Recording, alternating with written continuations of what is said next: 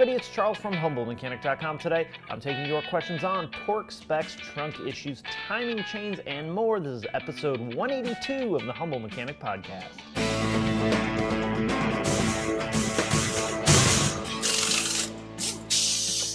All right, in order to get a question on a show like this, be sure to email me, charles@humblemechanic.com. Put question for Charles in the subject, ask your question right at the top, hit that enter button a couple of times for me, and then give me the details. Also, if you don't see your question on a show like this one, be sure to check the quick videos playlist on YouTube, where I simply answer one question per video, much shorter, generally with my iPhone. And hey guys, if you want a way to help support me, support the show, as well, and more importantly, get discounts for yourself to places like Black Forest Industries, Eurowise, and Sonic Tools, be sure to check out the Crew Membership Program. This is a premium membership where you get discounts to all those places and more, as well as VW Audi training guides and exclusive videos from me. So hey, do me a favor, check that out. The link is in the description. All right, let's talk about the sponsor of the day, which is CRP Automotive. CRP deals in a ton of OE maintenance and repair parts, timing belt kits, suspension components, and even fluids. In fact, they make the factory DSG fluid for Volkswagen and Audi. So check them out at crpautomotive.com. All right, with all that wrapped up, let's get into the questions. First one comes from Al. What are your thoughts on torque specs? I completely believe in what I consider to be important torque specs, head bolts, timing chain procedures, stretch bolts, etc. But what about general day-to-day stuff and repairs? Talking about suspension components, axle nuts, wheel nuts, gearbox bolts, and everything that could be considered everyday stuff. For years and years, I've just tightened them by hand or with an impact and never had any problems at all. I know some people are really particular about them and are labeled the torque police. I know there's factory specs for a technical reason, but is it really that bad? The torque police, that's funny. So Al, great question. This is a gray area, right? There's the textbook perfect world answer, and that's everything needs to be torqued properly every single time. Every bolt that says must replace after use needs to be replaced every single time. I promise you, in the professional world and in the DIY world, that doesn't happen every time. In fact, it probably happens less often than replacing everything exactly the way the book says. And remember, it's not just about how tight a bolt is. There's more to tightening procedure than just that. Sometimes it's walking two bolts in, together, one at a time, tighten it a little bit, tighten it a little bit, tighten it a little bit, tighten it a little bit. Then there's the bolts that are coated, and you're not supposed to use impact guns at all to tighten the bolts, like VW, newer VW subframe bolts. They're coated. You're not supposed to use an impact. So it's not just, I'm tightening this to the proper click, click with my torque wrench. There's more to it than that. In the perfect world, yes, everything should be torqued and replaced as per the manual because, like Al said, there are these specs and these procedures for a reason. What do we do in the real world? We use our best judgment. Things like head bolts and water pump bolts generally, that stuff gets replaced every time. But what about suspension component bolts? Do those get replaced every time? No. Do those get torqued every time? No. Should they? Well, maybe. Let's evaluate what happens when you torque a bolt properly, using the whole procedure. Is the car on the ground with the suspension loaded? Is it unloaded? Again, more to it than just tightening the bolt. We have tightened that bolt following the procedure properly, the way the entire suspension was meant to be tightened. Loaded, unloaded, whatever. When we just simply go brap, brap, brap in and run a bolt in, we're not really tightening it in the way that it was intended to. So while, it may not have a problem today, it may not have a problem a year from now, what about 3 years from now when maybe that suspension component is worn out because it was just so ever slightly in a bind? And that's something that a lot of times as technicians we don't think about and we don't find out about because by the time that happens, maybe they're on to the second owner or that customer has moved away or they forgot, oh yeah, 3 years ago I had this one link replaced and now this link is bad again. So while I will be the first to admit that I do not follow the torque spec, torque sequence, torque procedure every single time, it is important. And I have in my later career started realizing the level of importance of that and actually backing up and taking my time to torque the bolts properly. Now, there's the other side of this too, right? There's like a million sides to this. The other side is I don't torque drain plugs on oil pans. I got a really good feel for this and how much torque I need to apply to a drain plug to make it tight, not over tight, not under tight, and to crush the crush washer properly, because I've done this with a drain plug what feels like a billion times. So do I put a torque wrench on that? Nope. Do I think you should? Not a bad idea. You know, I got the feel for it. Maybe you do, maybe you don't. When I use a certain ratchet, I know what about 10 Newton meters feels like, and I get really close almost every single time. Sometimes I'll go back and put my torque wrench on it just to make sure that my old twist calibrator is not off. So I feel like this is almost a loaded question, like there's a no-win answer, because if I say yes, torque everything properly every single time, I'm a hypocrite because I don't do that. If I say, don't worry about it, you'll be fine on the everyday, day-to-day stuff, well, I'm also not right either. So you have to use your best judgment as a professional. You have to err on the side of doing it properly versus not doing it properly. But again, like I mentioned, I'm the first one to tell you I am not a torque Nazi about a lot of things. The things I am a torque Nazi about are things like spark plugs, because I've seen the repercussions of not doing that properly. So officially, torque it properly. Unofficially, and in the real world, you use your best judgment, err on the side of doing it the right way. And remember that just because you don't see a problem with it the second you finish the job doesn't mean there might not be a long-term problem that you're gonna see year 2, 3 down the road. All right, next one comes from Larry. My Jetta trunk closes just fine but won't open electrically. When I open it from the inside and the trunk is completely open, the electrical switch will operate fine. I close the trunk and it does nothing. What is wrong? Larry, great question. So this is an unknown year Jetta, but it probably doesn't matter. So a couple of really common things with Volkswagen trunk latches, right? From probably Mark IV and forward. I haven't seen this on the Mark VI so much, but it's always possible.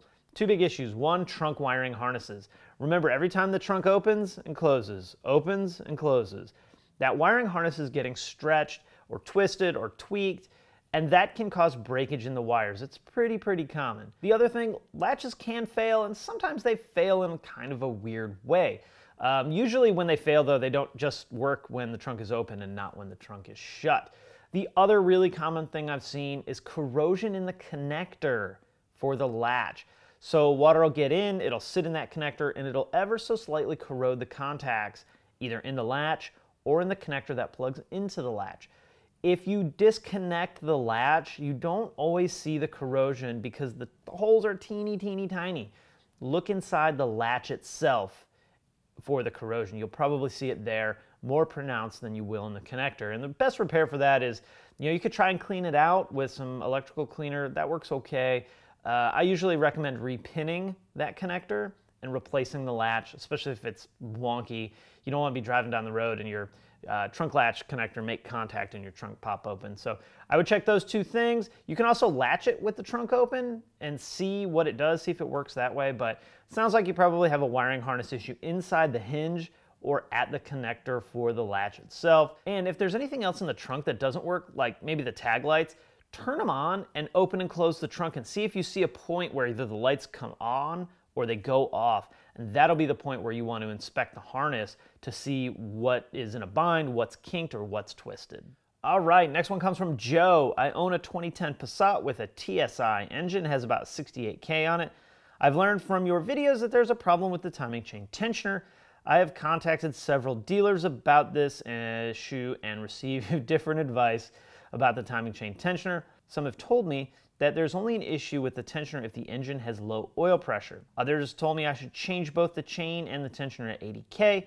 I contacted an independent VW tech, and they said only timing chain tensioner should be replaced. I'm confused about the issue and not sure what the correct action is to take. I've experienced numerous issues with the car, including intake manifold, injectors, coil pack, air conditioning, and turbocharger. I've had all these items replaced either under my extended or VW recalls. My car runs great now, and I'm planning to drive it for at least a few more years. I don't mind spending the money to maintain it, but I don't want to waste money replacing items that don't need to be replaced. Assuming I have an old timing chain tensioner on my car, what is your advice on when and what parts should I replace on my Passat? I'm also disappointed in VW not giving any guidance on the issue, especially since failure of the chain tensioner could cause catastrophic damage. Why doesn't VW have a recall on the part that could cause this kind of damage? On engines that have timing belts, there is a more specified interval on when to change the belt. However, in this case, VW doesn't even acknowledge a problem, even though timing chain tensioner has been redesigned. So we have a lot going on there, Joe. Let's talk about the redesign thing first. Just because there's a redesign doesn't necessarily mean there's a global problem with this part. It could be lack of part availability. It could be change in vendor, and that requires a revision. So just because there's a new updated part or a new revision doesn't necessarily mean that there's a problem with the old one, but it, in this case, could. The other one, why don't they have an interval? I don't have the answer to that. Why don't they have a recall? This doesn't really feel like a recall thing. Typically, recalls are safety-based, not damage-based like this. Will they ever do something in the future? I don't know. I can't make that guess. I've gotten in trouble for trying to make that guess before, so my answer is I really don't know. So let's focus on the thing that I can tell you about, the chain and the tensioner and failures and what do you replace. 70K is one of those borderline mileage. If you're at 40K, I would say, just put the tensioner on it, you'll probably be fine. If you were at 100K, I'd say, dude, you got 100K, put the chain on it and put the new tensioner on it. You'll need a cover and a couple other little knick-knacky things, bolts and whatnot, in order to do that job. In fact, ShopDAP has the whole kit with the tools and everything if you want to DIY that yourself. That is not a DIY job for everyone, though. So you're right in the middle. You're right in the middle. God, man, if this were me, I would put a chain on it. You know, it's extra work. It's going to cost you a bit of extra money. But now you know you don't have a problem with the chain stretching.